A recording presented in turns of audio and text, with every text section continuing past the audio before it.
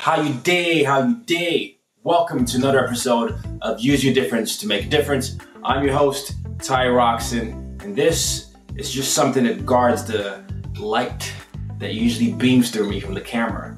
And I don't know why I just told you that. But let's get into the episode.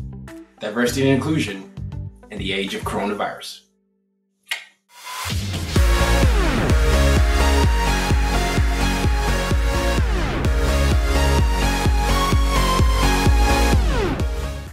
Diversity, equity, and inclusion during COVID-19 or the coronavirus. How can we ensure that our employees and our colleagues are better protected during moments of crisis? How can we ensure that people are seen for who they are? How can we make sure that everyone experiences their full spectrum of humanity regardless of what's going on in the world? I've got a few letters that could show you how. So A, always check in. I'm not talking about check in with the prototypical, hey, how you doing? And then walk off. No, I'm talking about checking in with your colleagues, your boss, your subordinates, and everyone around you that's involved in a project in your company or in your school or in your institution in such a way where you're saying, hey, how's the project going? How are you doing mentally today? Do you feel like we've set the right parameters for you to fulfill this project? If not, what will you need to fulfill the project? Are there other things that are bothering you that we haven't discussed? These are certain things that allow you to gain insight into who you're working with and into who you're teaching or who works for you. Now, when we don't do this, we're not able to develop empathy. We're not able to develop compassion. We're also not able to understand the worlds of the people that we lead. And then you never will be inclusive. So A, always check in. B, be bold about who you are. Now is the time for you, companies and institutions, to reveal who you really want to be. I think a lot of times people will write their value statements or their mission statements and say, this is who we aspire to be and this is what we're saying. But be bold about who you are.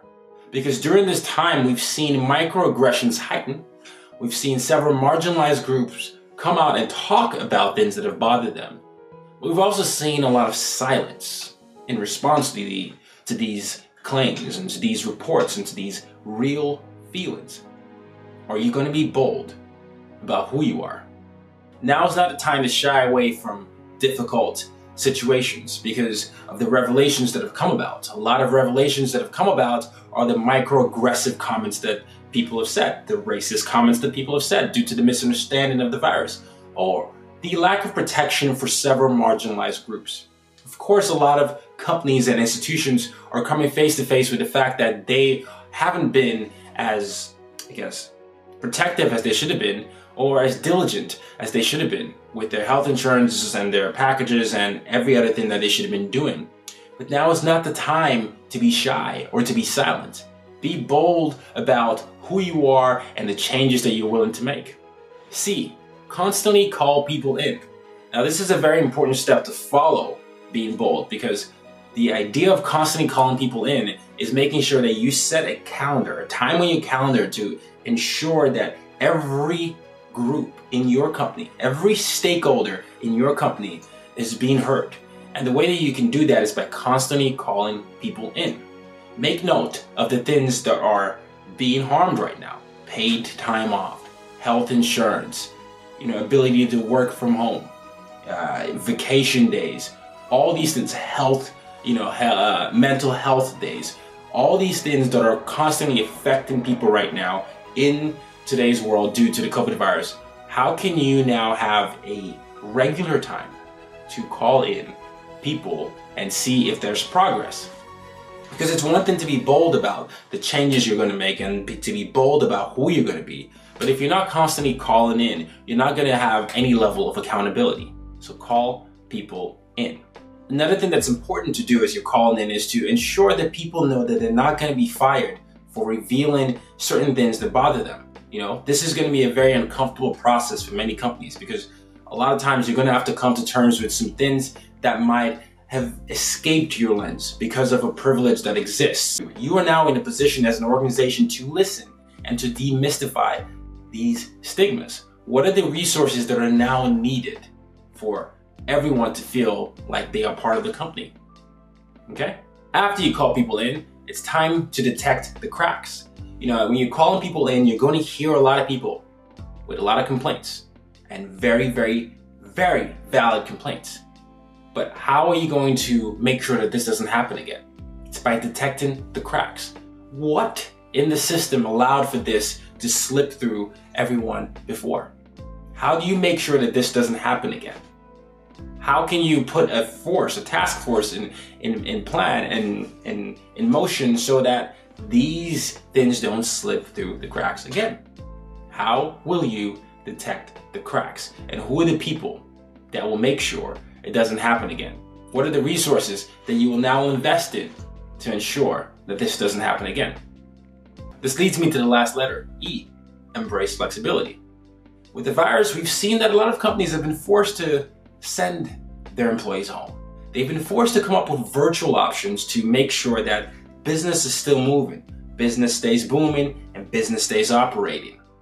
And what that has revealed is that it is possible to work from home if you put certain systems in place. So, will you be flexible with the people you hire? Will you be flexible when someone that has a different ability is applying for your job and can do your job and is very competent, but maybe that person needs to be home? Will you hire that person?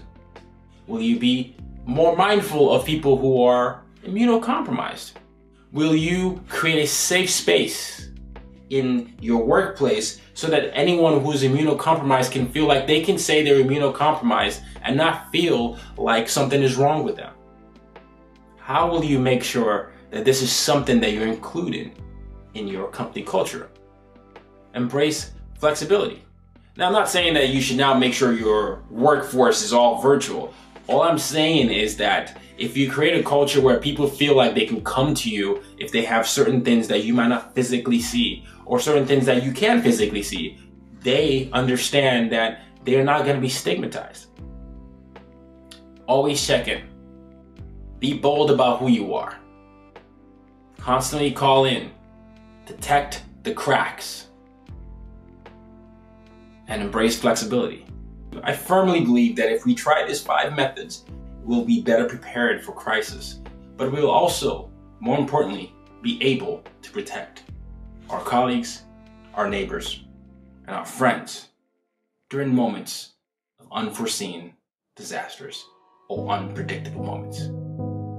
Always check in, be bold about who you are, consistently call in, detect the cracks, and embrace flexibility.